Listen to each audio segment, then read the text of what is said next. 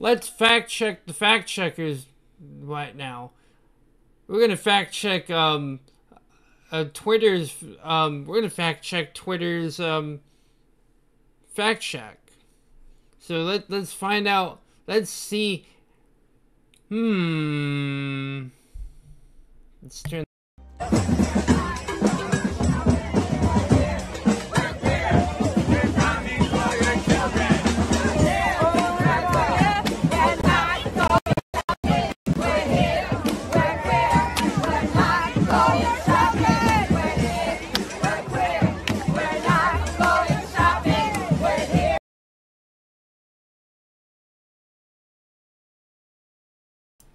The media is lying to you.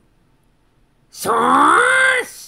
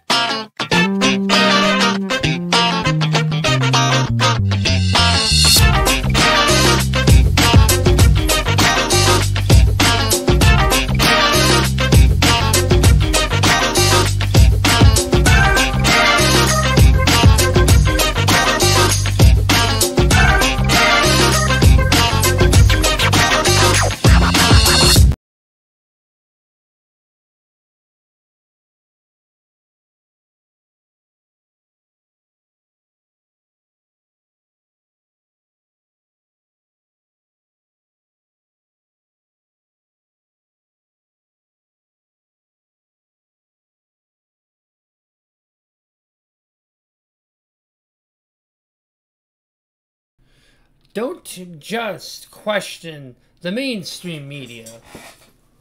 Also question the alternative stream media. Don't just question the mainstream social media. Also question the alternative stream social media.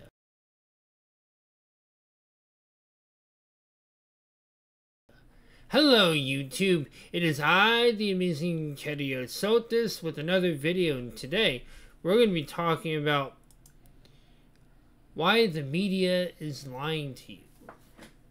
You know, the media is more concerned with curing boredom and perpetuating the bread and circus rather than teaching people how to think, rather than what to, teaching people how to think rather than what to think.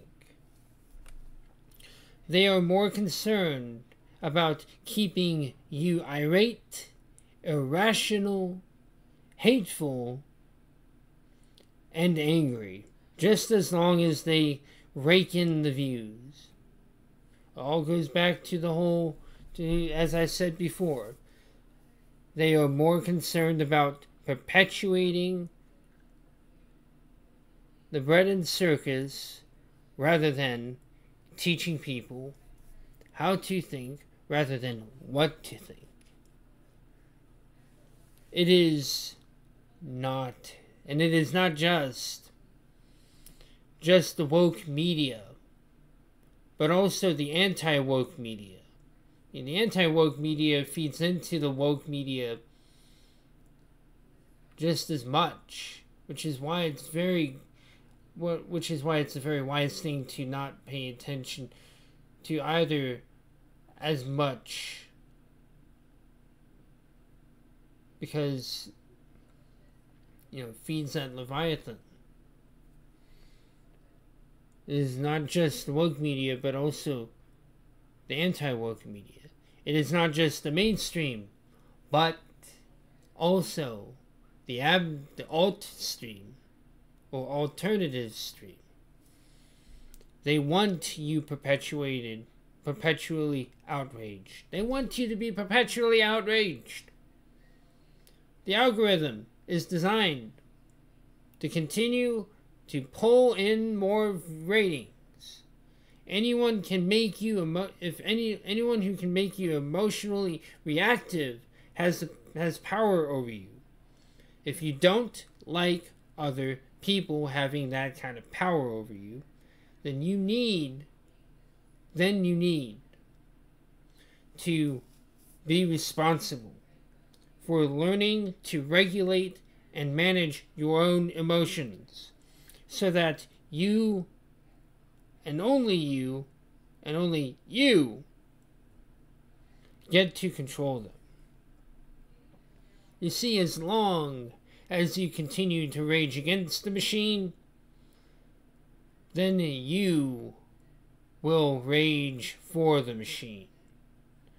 If you wish to know the truth, then turn the divinely damned television and or computer screen off.